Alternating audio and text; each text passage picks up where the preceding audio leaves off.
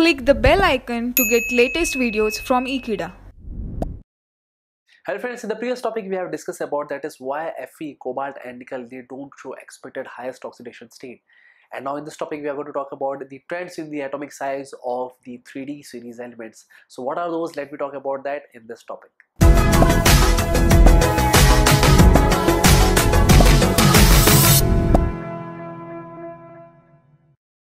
So friends, suppose if we are discussing about the 3D series elements, that is starting from scandium and it ends with that is zinc.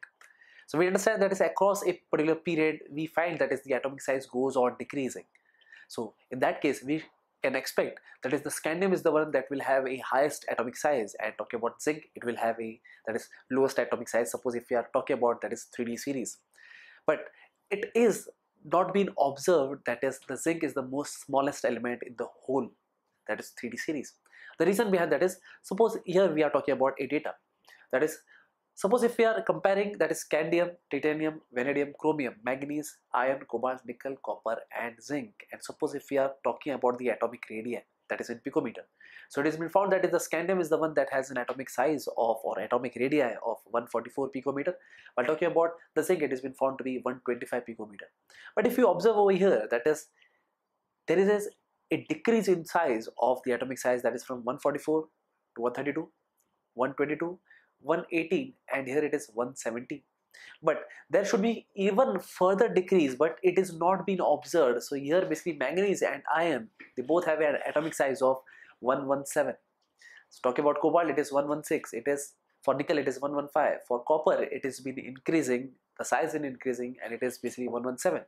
And for zinc it is found to be 125. So why there is a decrease here and why there is a bit unchanged atomic size, almost unchanged atomic size, and there is an increase in atomic size here? This is what I'm going to talk about in this topic.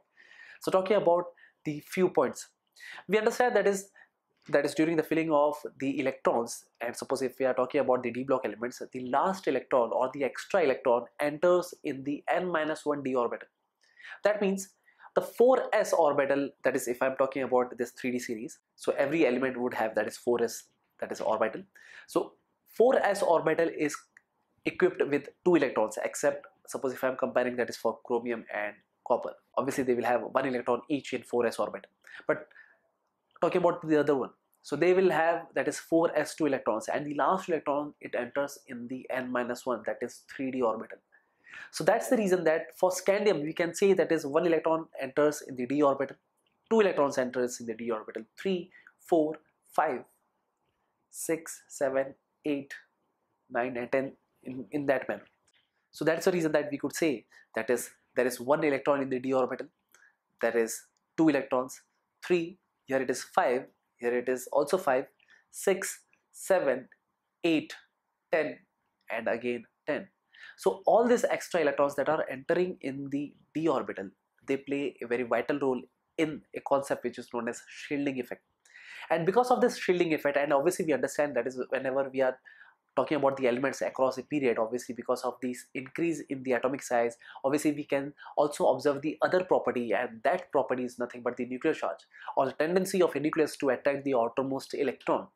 So in this case, basically since the extra electron is entering in the inner shell, that is n-1 d shell, or we could say that is 3D shell, so that's the reason that is the screening effect and the other property, that is nuclear charge, they both are opposing each other. And this kind of opposing nature is what we could observe from here, that is from the middle area, from the middle zone, that is from manganese to the zinc. And that's the reason that here you can see that is the atomic size is decreasing, that is from 144 to 132 to 122, and this is 118. But after that the atomic size it's almost steady, it's almost the same.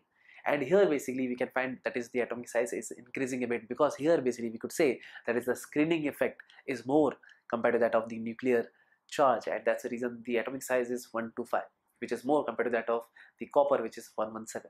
So based on that, this was nothing but a topic related to the trends in the atomic size of the 3D series elements, and that's it. So thank you friends for watching this video. I hope you have understood that is what is the trends in the atomic size of the 3D series elements, and that's it. I hope I'll see you next time. Till then, don't forget to subscribe to Ekeeda channel. Thank you so much.